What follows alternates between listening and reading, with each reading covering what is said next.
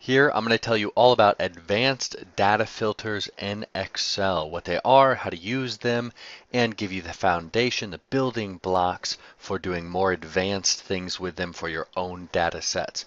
Once you learn how to use advanced data filters, the regular stuff is, regular filters are really going to seem quite inadequate in many situations. Before we start, check the video description and click the link to Teach Excel so you can download the files for the tutorial and follow along. And make sure to subscribe and accept notifications so you can see all the new tutorials. First things first, this is what your data set is going to look like before you perform an advanced filter. We're not going to have any of the criteria stuff you saw in the intro, and this is the data as it is when it is not filtered. So there are more rows in this right now. And there are a few things that you need to do to set up an advanced data filter. So the first thing is that you need your data set to have a header row like this, and each column should have a different title. If you have two that are the same, like this, just go ahead and put a number after one of them so that it's easy to differentiate between the two. The next thing is to put 4 or 5 rows above your data table, above the data you'd like to filter. So I'm going to hit Insert and then Control Y to repeat that. Maybe that should be good enough. Okay. So you want to have a few rows above. On a lot of examples online, you'll see people that do this to the right of the data set. That's a bad idea. You can use it in some situations, but not all situations. So default to putting your filter criteria up here above the data table. And filter criteria is what you're going to use to filter the data. So when you go down here to do a normal filter, go to the Data tab, click Filter, you get a drop-down arrow, and you input, let me do this one, you input your filter criteria over here, sorting by color, number filters, and you choose your options like this. However, for the advanced filter, we're going to actually type all of our options out into the worksheet.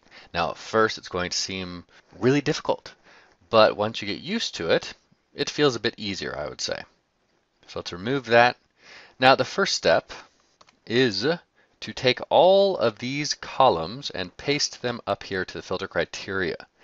Technically, you don't have to do it like this. You could just have individual columns, the ones that you want to use for filters, or even duplicates of columns, but that's beyond this specific tutorial. But for now, let's keep life very easy. Copy all of the headers, paste them right above.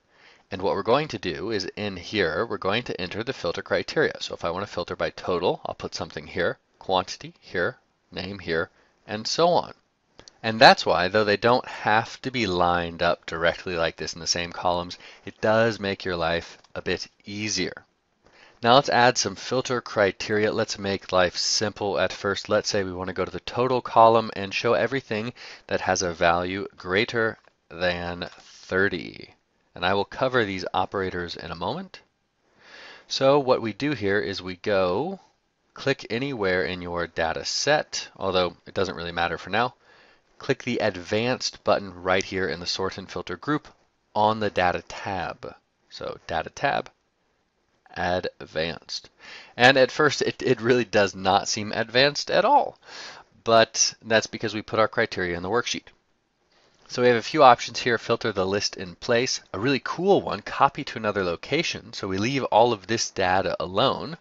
We're not going to be doing that in this tutorial though. And then when you want to get a unique result, so only unique records, so some really cool little additions. But here we're just going to be dealing with the criteria. So let's get that done. First thing is list range. If you clicked in here, it should automatically select it, including the headers, but if it doesn't, you can just delete this dude and select your data. Okay. It can be a bit finicky. Let me try again. Select the data. Okay. And don't worry if it says sheet 1 like that, it's still referencing the same range here. Now we go to criteria range. This time I'm going to hit the little up arrow just to get this out of the way for now. And what you want to do here is to select all of the headers and the criteria. Now I'm going to hit enter. So we have our list range and our criteria range. Filter the list in place. Now watch this dude change when I hit OK. And we have only the results greater than 30. Let's say I want to do all the results less than 30. First, I'm going to go ahead and click down here. Or actually, before I do that, notice that what's happened here, none of the data was deleted. It has just been hidden. So you can see these rows right here are in blue, and it goes from 8, 9, 12, 13, 15. So it hid the rows just like it does with a regular filter, but there are no drop-down arrows here. So at first, it can seem kind of confusing or not very intuitive, but it did the filter. It's just not showing you that it's done except for the hidden rows over here. Now, if you want to remove it, just go to the Data tab and click Clear. That should be visible once you perform an advanced filter, and everything comes back. Let's say that we want to do less than 30. I'm going to go ahead and do a less than. Click Advanced.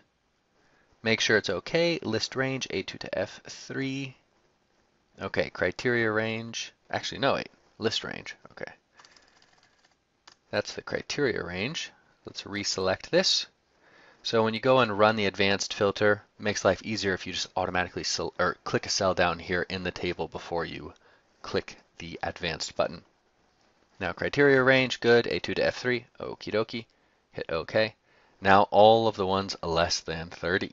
So you can use the regular comparison operators greater than, less than, greater than or equal to, less than or equal to, and not equal to. So let's say that we want to do not equal to 15. We can go up here, and the not equal to sign, it's the one that confuses people the most, but it's a less than and then a greater than sign. That's all. Not a special weird symbol, just a less than and a greater than sign. Make it at 15. Go down here, clear it, advanced. Okay. Now everything except for a value of 15 is down here. Let's say we want to make it equal to 35. So let's type 35. See what happens. Good. Criteria range good. And 35. So I think I've covered all the bases for greater than, less than, equal to, all those guys. Let's move on to text now. This is the one that starts intuitive and gets a little weird rather quickly. So let's clear that. Let's clear this. And let us go over here and let's say we want to view spice. So I type spice. Okay. Advanced. Okie dokie. And we get all the results for spice. Nice and easy. Okay, just as we expected. Now let's back that up and let's type sugar. So you see we have sugar on its own and sugar with additional words. Advanced. Okay. Well, what is that? So this match right here was not a match for the entire cell contents. It was instead a match for actually just the first word of the cell. So it's not any word in the cell, just the first word. So here it matches the entire cell contents. Here it's just the first word. So if I type T, okay, start fresh, advanced, okay, nothing shows up. So let's reverse that once more. Okay. So when you type it in like that, just remember it's the first word of the cell or the entire cell contents. Now, how do we get it to match only the entire cell contents? This is a bit goofy, okay? We type in equal sign, a quotation mark, then an equal sign, then the word to match, then a quotation mark. The second equal sign can be difficult to remember, if I'm honest. And it will appear like this. And this is what we wanted it to do, equal sugar. But when we double click, we will see the quotation marks and the two equal signs. So let's go down here and run this now. Only one result, sugar. So this is a pain. It's very easy to forget, not going to lie. But if you want an exact match, you must follow this format. Equal sign, quote, equal sign. What to match? Another quote. Now let's get to some of the cool stuff. So let's delete this, clear this, and let's say we want everything greater than 25. And we want only the spice products to appear. So let's go over here, equals, quote, equals, spice, quote, enter. Run our filter, advanced, okay. Greater than 25 and only spice. So we are now moving on to the and the or checks. So if you want something to be applied such that every condition must be met, you enter it into this first row. So greater than 25 and equal to spice. If I put something here, it would be and whatever this is. And this, and this, and this. Now the reason earlier on we put many rows between the criteria and the table is because we can put criteria on additional rows. And when you do that, that creates the or condition checks. So if it's on the same line, and we'll go through examples, don't worry, if it's on the same line, it is and. When it's on multiple lines, it is or. So let's do this. Let's say total must be greater than, let's say, 30 or less than 20. Now when we do this, we have to, before running the filter, make one tiny change. When we add something to a subsequent row for our criteria range, we must now select the new row. So the header, the row below it with criteria, and the next row with criteria. So all of the criteria rows. Then hit enter. And now we have everything over 30, under 20. So separate rows means or, same row means and. Now let's say we want it to be greater than 30 and equal to spice. I'm going to put spice like this because I know that spice is only entered once. There's no cell with other words after spice. So I want it to equal spice and be greater than 30 or be less than 20. Actually, there's only one less than 20, which is spice. So let me go ahead and change that to lead. So lead, product lead.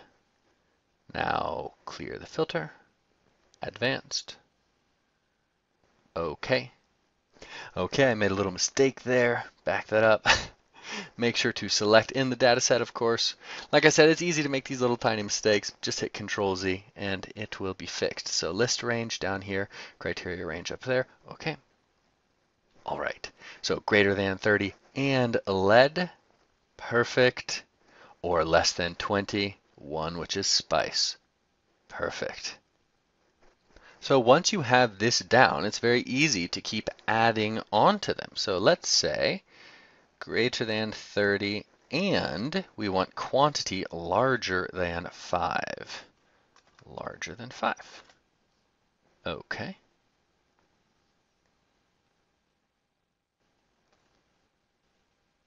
Perfect. And of course, even though the quantity here is less than 5, it doesn't matter because it meets the criteria of total being less than 20. And it's on a separate line. So it means we do all of this, or we do this. Now let's clear the filters, and let's add a third line. Let's say that we want it to equal exactly Michael Scott. So now we have a third criteria row. So lead greater than 5, greater than 30, or less than 20, or Michael Scott. Now we're adding a new criteria row. So once we click advanced, we must update the criteria range, just like this. Oops. Hit OK. And now we have Michael Scott's records. And this right here, I wanted to make sure that I showed you how to add a third row. This is so nice because for the regular filter, you can only ever do two things. You can do one criteria and another criteria, or one criteria or another criteria, but that's it. You don't get to mix and match all of these different things. And this is what makes the advanced filter, well, advanced. And this is what makes it nice. Once you have your data set up, you have your filter ranges, how you want them with the titles and all that jazz, all you have to do is play around with these guys up here and then run the filter, and you can mix and match it pretty much however you want. And there really is a lot more that you can do that's beyond this tutorial. One helpful little thing, by the way, if you figure out how many criteria rows you want to have, you might want to give them a different background color just to make your spreadsheet a little bit easier to figure out. You could give them whatever you wanted. Something like this, or maybe you don't like that. Give the title row another. Okay, I'm not coming up with great formatting ideas here, but the point is that the first time a user sees this setup, it's going to be very confusing. This makes it a little bit easier, and you can put a note rather than just filter criteria. You could say enter filter criteria on the different rows here, blah, blah, blah, or whatever you want to make it easier to understand that this is where you enter the criteria for filtering, and this down here is left alone as it is your data table that will be filtered. So that's one little helpful thing that I like to do. The main thing is play around with the filter options and memorize this annoying syntax right here. Because everything is built, everything for advanced filters pretty much is built off of what I've showed you here, the basics of and, or, and all of these comparison operators. But that's it for this tutorial, and I hope you learned a lot. I hope you liked the tutorial. If it was helpful, don't forget to give it a thumbs up and make sure to subscribe and accept notifications so you can see all the new tutorials.